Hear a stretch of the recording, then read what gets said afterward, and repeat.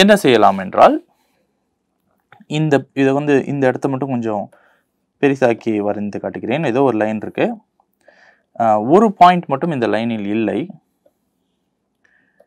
இங்க இருக்கு அந்த பாயிண்ட். இந்த லைனில் இந்த பாயிண்ட் இருக்கிறது அப்படின்னு நம்ம நினைத்து கொள்ளலாம். அதாவது இந்த பாயிண்ட் வந்து ஆக்சுவலி இந்த லைன்ல தான் இருக்கு, கொஞ்சம் மாறி வெளியே வந்துருச்சு அப்படின்னு நம்ம நினைச்சுக்கலாம். அப்படின்னா என்ன அர்த்தம்?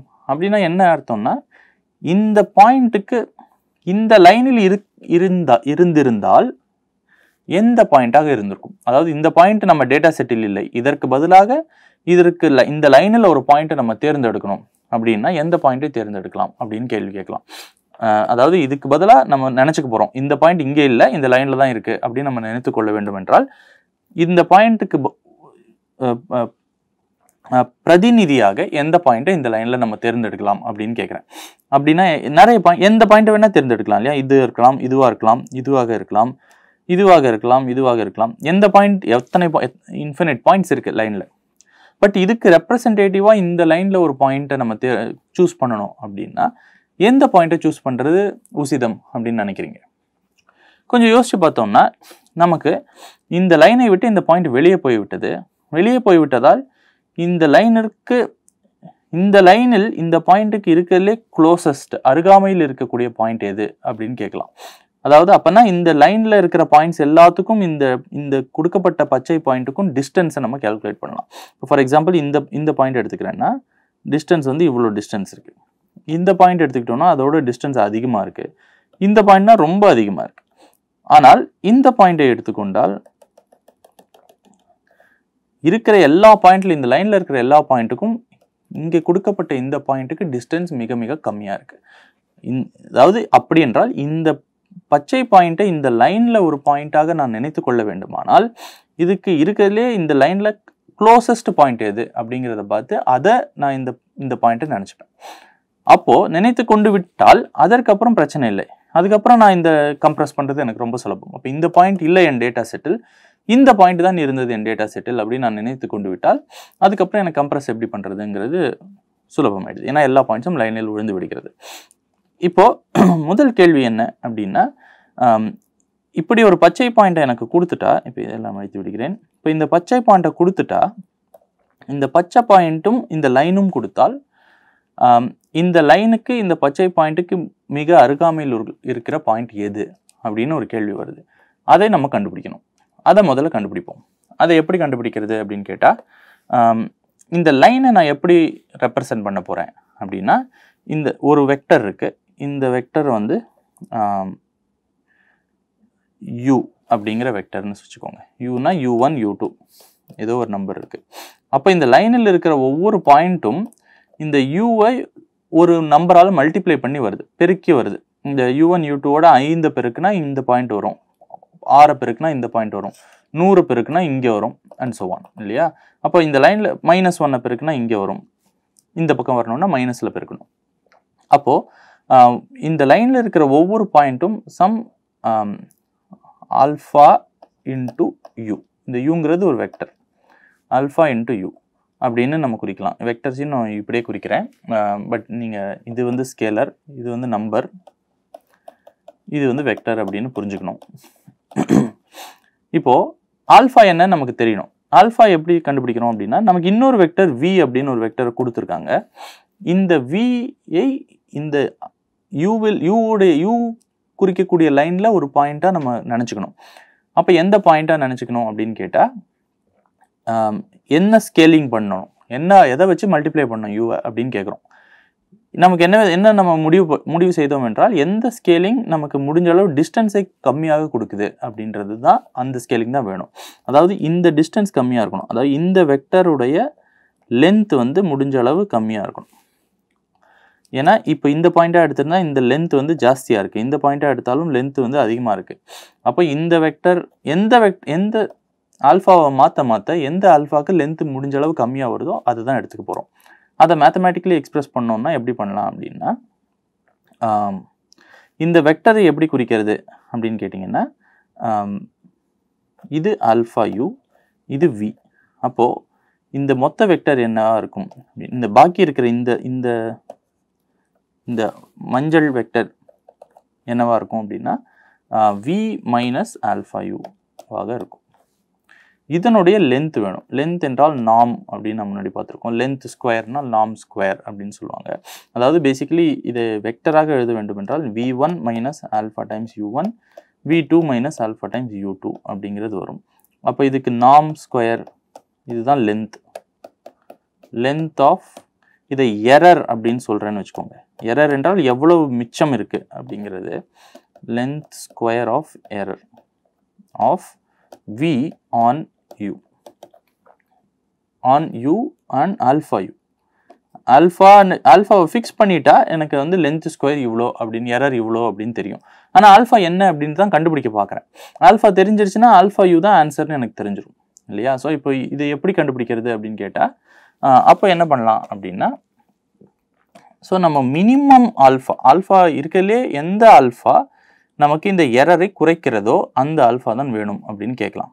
அப்போ என்ன ஆல்ஃபா, அதாவது v minus alpha u square எந்த ஆல்ஃபா இதை முடிந்த அளவு கம்மியாக்குகிறது அப்படின்னு கேட்கலாம்.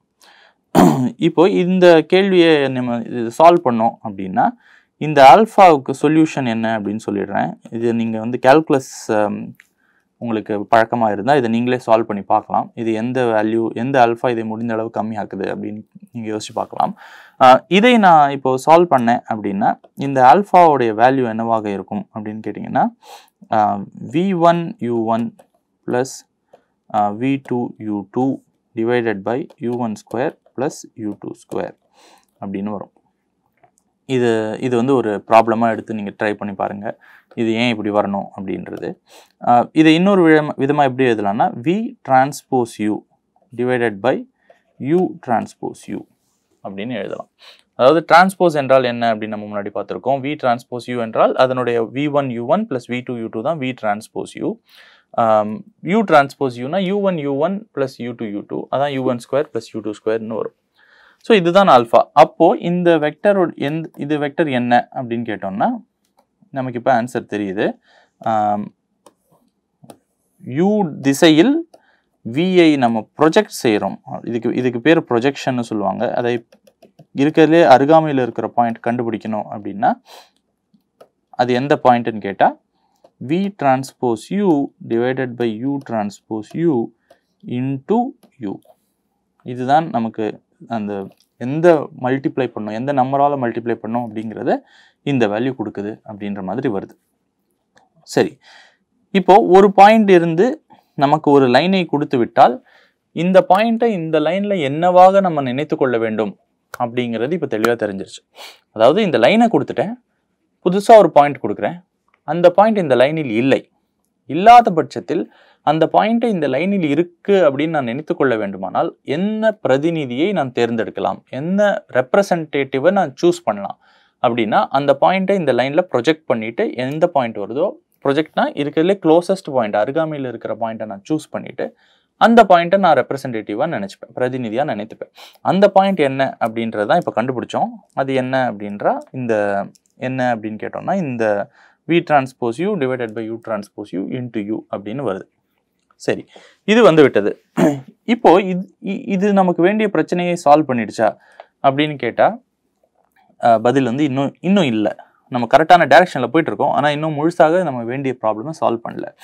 ஏன் அப்படின்னு கேட்டோம்னா இப்போது இரண்டு காரணம். ஒன்று, நம்ம இப்போ நம்ம இதில் அசியூம் பண்ணியிருக்கோம் அப்படின்னா நம்மக்கிட்ட 1 கோடி பாயிண்ட்ஸ் இருக்குது. அந்த 1 கோடி பாயிண்ட் ஒரு லைனில் இருக்கிறது, ஒரே ஒரு பாயிண்ட் மட்டும் அந்த லைனை தாண்டி வெளியே இருக்கிறது அப்படின்னு அசியூம் பண்ணுறோம். பட் இப்போ நீங்கள் நிஜமான ரியல் டேட்டா செட் எடுத்து பார்த்தீங்க அப்படின்னா இப்போ ஒரு ஹைட்டும் வெயிட்டும் நான் சேகரிக்கிறேன்னு வச்சுக்கோங்க. எல்லாருக்கிட்ட இருந்தும் ஹைட்டும் வெயிட்டும் நான் கலெக்ட் பண்ணுறேன். கலெக்ட் செய்து அதை பிளாட் செய்கிறேன் அப்படின்னா ஒரு 100 பேர்கிட்ட இருந்து கிளாஸில் 100 பேர் இருக்காங்கன்னா 100 பேர்கிட்ட ஹைட்டும் வெயிட்டும் கலெக்ட் பண்ணி பிளாட் பண்ணுறேன்னா அது ஒரு மாதிரி இப்படி இருக்க போகுது.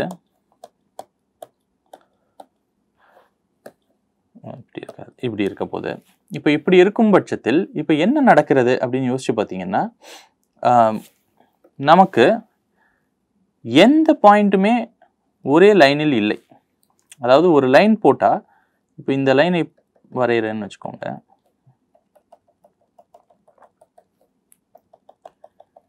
இந்த லைன் இந்த டேட்டா செட்டை ஒரு மாதிரி ரெப்ரசன்ட் பண்ணக்கூடிய லைன் மாதிரி நமக்கு தெரியுது. ஆனால் இந்த லைனில் ஒரு பாயிண்ட் கூட நம்மக்கிட்ட இல்லை. இந்த லைனில் இல்லை, ஆக்சுவலி இந்த லைனில் இல்லை, எல்லாமே கொஞ்சம் கொஞ்சம் வெளியே இருக்குது. இருந்தாலும் நம்ம என்ன நினைத்து கொள்ளலாம் அப்படின்னு என்றால், இதுதான் பெஸ்ட் லைன் அப்படின்னு நம்ம வேணும் அப்படின்னா நம்ம என்ன சொல்கிறோம் அப்படின்னா, இந்த லைனுக்கு இந்த பாயிண்ட்டுக்கு பிரதிநிதியாக இந்த பாயிண்ட்டை நினச்சிக்கலாம், இந்த பாயிண்ட்டுக்கு ரெப்ரசன்டேட்டிவாக இங்கே நினச்சிக்கலாம், இந்த பாயிண்ட்டுக்கு இதை நினைத்து கொள்ளலாம், இதை நினைத்து கொள்ளலாம் அண்ட் ஸோ ஆன் இல்லையா. ஒவ்வொரு பாயிண்ட்டையும் இந்த லைனில் ஒரு ரெப்ரசன்டேட்டிவ் இருந்தது அப்படின்னா அது எந்த பாயிண்ட் அப்படின்னு நம்ம கேட்கலாம். கேட்டுட்டு இதுதான் நம்ம டேட்டா செட் அப்படின்னு நம்ம நினைத்து கொண்டோம்னால், இந்த கிரீன் பாயிண்ட்ஸ் தான் நம்மளுடைய டேட்டா செட், கொடுக்கப்பட்ட டேட்டா செட், ஒரிஜினலாக கொடுக்கப்பட்ட பர்பிள் பாயிண்ட்ஸ் இல்லை, இந்த கிரீன் பாயிண்ட்ஸ் தான் நம்ம டேட்டா செட் அப்படின்னா இதை எப்படி கம்ப்ரஸ் பண்ணுறதுன்னு நமக்கு தெரியும். ஆனால் இங்கே நான் என்ன அசியூம் பண்ணியிருக்கேன் அப்படின்னா, இந்த லைன் எனக்கு தெரியும் என்று அசியூம் பண்ணுறேன். அதாவது இந்த லைனை யாராவது கொடுத்தாங்கன்னா ஒவ்வொரு பாயிண்ட்டையும் எப்படி அந்த பர்பிள் பாயிண்ட்டுக்கு பதிலாக கிரீன் பாயிண்டாக நினச்சிக்கணும் அப்படின்னு நமக்கு தெரியும். அதுக்கு தான் இப்போ எப்படி கொண்டு வர்றது நமக்கு கண்டுபிடிச்சோம். அதாவது இந்த பர்பிள் பாயிண்ட்டை எடுத்து ப்ரொஜெக்ட் பண்ணி இந்த எல்லோ லைனில் ப்ரொஜெக்ட் பண்ணால் என்ன வரணும் அப்படின்னு நமக்கு தெரியும்னு அர்த்தம். ஆனால் இதை எல்லோ லைன் யாராவது நம்மக்கிட்ட கொடுத்தா தான் இதை செய்ய முடியும். ஆனால் நம்மக்கிட்ட இருக்கிறது என்ன, வெறும் ஒரு டேட்டா செட் தான். இந்த டேட்டா செட்டை வைத்துக்கொண்டு எந்த லைனில் நான் ப்ரொஜெக்ட் செய்தால் எனக்கு நல்லது அப்படின்னு நான் கண்டுபிடிக்கணும். அப்படி என்றால் என்ன அப்படின்னு கேட்டிங்கன்னா, இன்னொரு எக்ஸாம்பிள் பார்க்கலாம். இப்போது இதே டேட்டா செட், இந்த டேட்டா செட்டை எடுத்துக்கொள்வோம். கொஞ்சம் பெருசாக வரைகிறேன்.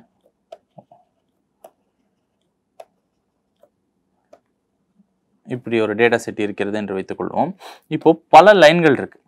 இப்போ யாராவது எனக்கு இந்த லைனை கொடுத்தால், இந்த லைனில் இந்த ஒவ்வொரு டேட்டா செட்டும் ஒவ்வொரு டேட்டா பாயிண்ட்டும் இந்த லைனில் தான் இருக்கிறது அப்படின்னு நினைத்து கொள்ளுங்கள் அப்படின்னு யாராவது கொடுத்து விட்டால் ப்ராப்ளம் ரொம்ப சிம்பிள் ஆகிடும். அப்போ எனக்கு எப்படி பண்ணுறதுன்னு தெரியும். அதாவது ஒவ்வொரு டேட்டா பாயிண்ட்டையும் எடுத்து இந்த லைனுக்கு நான் ப்ரொஜெக்ட் செய்து விடுவேன். ப்ரொஜெக்ட் செய்துவிட்டு இந்த பாயிண்ட் வந்திருக்கிற இந்த பாயிண்ட் தான் என்னுடைய ஆக்சுவலான பாயிண்ட் அப்படின்னு நான் டேட்டா செட்டில் இருக்குது அப்படின்னு நான் நினச்சிப்பேன். அப்புறம் இதை கம்ப்ரெஸ் பண்ணுவேன். இது சுலபம். ஆனால் இந்த லைனுக்கு பதிலாக வேறொரு லைனை எடுத்துக்கொண்டால், இந்த லைனை எடுத்துக்கொள்கிறேன் என்று வைத்துக்கொள்வோம். இப்போ ப்ரொஜெக்ஷன்ஸ் வந்து வேற மாதிரி ஆயிடும்.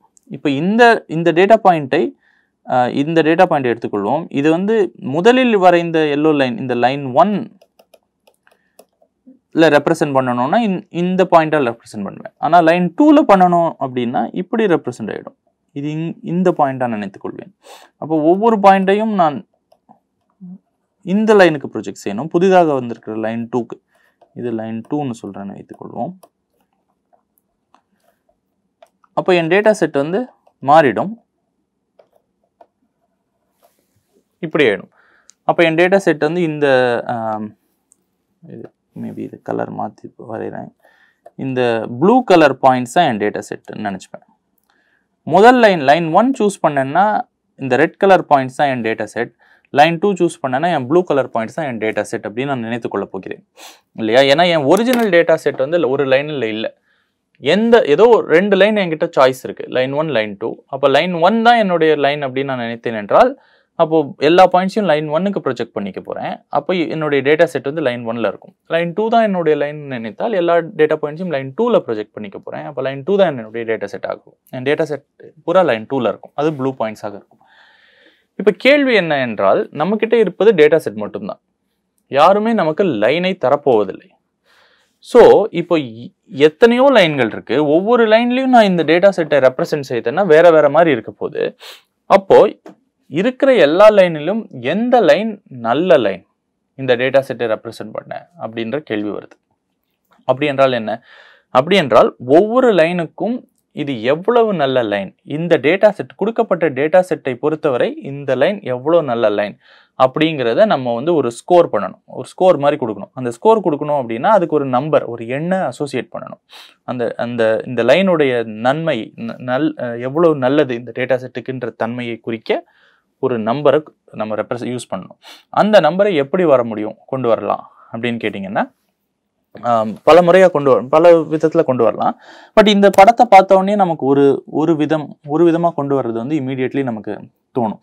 என்ன அப்படின்னு கேட்டோம்னா, இப்போ இந்த கேள்விக்கு இந்த படத்தையே எடுத்துக்கோங்களேன். இப்போ இந்த 2 லைன்கள் தான் இருக்கிறது, இன்ஃபினிட் லைன்ஸ் இல்லை. இந்த 2 லைனில் தான் நீங்கள் ஒன்று சூஸ் பண்ணணும் அப்படின்னா லைன் 1 சூஸ் பண்ணுவீங்களா, லைன் 2 சூஸ் பண்ணுவீங்களா? இந்த டேட்டா செட்டுக்கு, பர்பிள் பாயிண்ட்ஸ் இருக்கிற டேட்டா செட்டுக்கு நீங்கள் சூஸ் பண்ணணும்னா எந்த லைனை சூஸ் பண்ணுவீங்க அப்படின்னு கேட்டால் என்ன உங்கள் பதில் என்னவாக இருக்கும்? லைன் 1 லைன் 2ஐ விட பெட்டர் லைன் மாதிரி இருக்கு. ஏன் இருக்கு அப்படின்னு நம்ம யோசிச்சு பார்த்தோம்னா, லைன் 1ஐ எனக்கு கொடுக்கப்பட்ட டேட்டா செட்டை லைன் 1இல் பிரதிநிதிகளை நான் தேர்ந்தெடுத்தால், ரெப்ரசன்டேட்டிவ்ஸை சூஸ் பண்ணேன்னா எனக்கு எவ்வளவு மிஸ் ஆகுது அப்படின்னு பார்த்தீங்கன்னா இந்த அளவு தான் மிஸ் ஆகுது. ஒவ்வொரு டேட்டா பாயிண்ட்ஸும் ஒவ்வொரு அளவு மிஸ் பண்ணுது. அப்போ மொத்தமாக எனக்கு மிஸ் ஆகிற அளவுகள், இந்த எரர் வந்து கம்மியாக இருக்கு. அதே லைன் 2 தான் என்னுடைய லைன் அப்படின்னு நான் நினைத்து கொண்டேன். ஆனால் அப்போது சில டேட்டா பாயிண்ட்ஸுக்கெல்லாம் எரர் வந்து ரொம்ப ஜாஸ்தியாக இருக்கு. அதனால் எனக்கு வந்து முடிஞ்ச அளவு என்னுடைய லைன் வந்து என் டேட்டா செட்டை ரெப்ரசன்ட் பண்ணணும் அப்படின்னா எரர் முடிஞ்ச அளவு கம்மியாக இருக்கணும். அப்போது இருக்கிற எல்லா லைன்களிலும் எனக்கு யாருமே லைனை கொடுக்கல. அப்போ இருக்கிற எல்லா லைன்களிலும் நான் ஒரு லைனை தேர்ந்தெடுக்கணும் அப்படின்னா எந்த லைனை தேர்ந்தெடுப்பேன் அப்படின்னா, எந்த லைனுக்கு எரர் முடிந்த அளவு கம்மியாக இருக்கிறதோ அந்த லைனை தேர்ந்தெடுப்பேன். இதுதான் நமக்கு முதல் நம்ம செய்ய வேண்டிய விஷயம், ரெப்ரசன்ட் பண்ணணும் அப்படின்னா. சரி, இதை எப்படி செய்யறது அப்படின்றது அடுத்த ஒரு கேள்வி வருகிறது. சரி, இதை செய்யறது எப்படி அப்படிங்கிறது இப்போ ரொம்ப கடினமான விஷயம் இல்லை. ஏன்னா நம்மக்கிட்ட வேண்டிய எல்லா டூல்ஸும் நம்மக்கிட்ட இருக்கு. இது எப்படி செய்யறது அப்படின்னு இப்போ யோசிப்போம்.